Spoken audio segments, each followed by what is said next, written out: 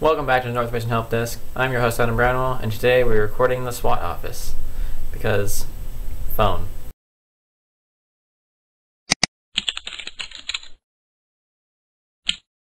So today I'm going to show you guys how you can import sketchfabs into your OneNotes. If you don't know what sketchfab is a website where you can upload your models. This is usually used for gaming, but there's a lot of cool things that you can see here that I think could be used for teaching classes. Like, here's a human respiratory system. I think this is perfect for anatomy. If you were to upload an urn or maybe some architecture, you can use that for art class. So if you're making an art OneNote, you can start a new page and put in architecture and how much other cool models that you want your students to build, and then they can see these 3D models and know what they look like. So here's Sketchfab 3D. This is what it looks like after you click the play button. You're allowed to drag the model around. You can look at it from all different angles. This one even has numbers. Most of them don't even have things labeled like this, but you can click this, and then here, there you go, nasal cavity. So this would be a perfect one for anatomy, because then you could be like, this is the nasal cavity, and this is what it looks like. But there's also a bunch of other cool models, and I'll show you how you can import those cool models into your OneNotes. So the first thing you're going to do is come over here to sketchfab.com, and just go into your web browser, sketchfab.com, and enter. And that'll take you to the Sketchfab page. Once you get on the Sketchfab page, you're going to go over here to this Explore tab, and you're going to go down to Science, Nature, and Education. Or you can go to Architecture, or if you're in art, I would suggest Culture or Heritage. There's a lot of cool art things in there. Or, alternatively again, you can just search for whatever it is you're looking for. So if you wanted a dinosaur, you could just be like, I can't even spell dinosaur. You can type in dinosaur and hit enter.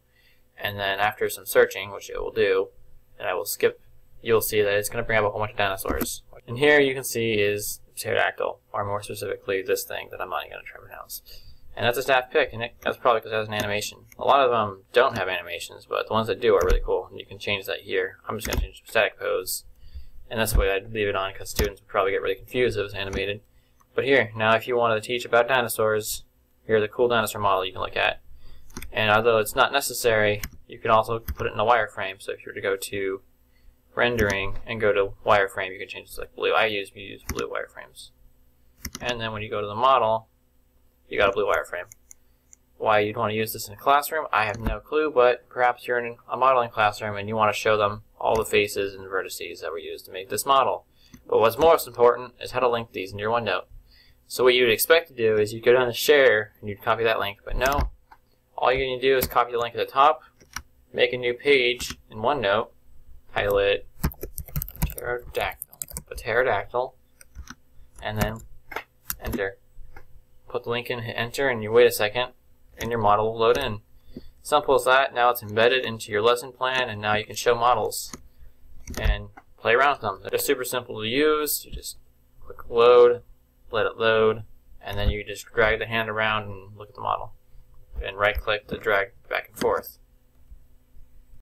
Alright, well, perhaps typing in dinosaur was a little bit too specific, even though it recommends typing in dinosaur itself. But I didn't find anything. But if you type in something a bit more specific, like pterodactyl, not pterodactyl like last time, you'll find something. I found this that I'm not even going to try to pronounce. It kind of reminds me of the Tapejara from Ark. But what's the most important is that this is a model that you can put into your OneNotes.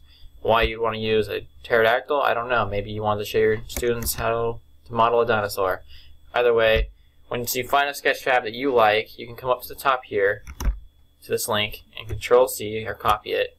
And then when you put this in your OneNotes and paste it, it will load in there. As you can see, I have it here, but if I was to erase this, get rid of it, backspace, and then get rid of all this, Control-V and hit enter, our sketchfab model will load. And now we have a sketchfab model that we like in our OneNote. So this has been my tutorial on how you can put your sketchfabs into your OneNotes. It's pretty simple. The main reason I did this tutorial was to show you guys mainly Sketchfab because it's a really cool resource, even if you're not using it for gaming. If you were just using it for teaching, it's a really cool resource.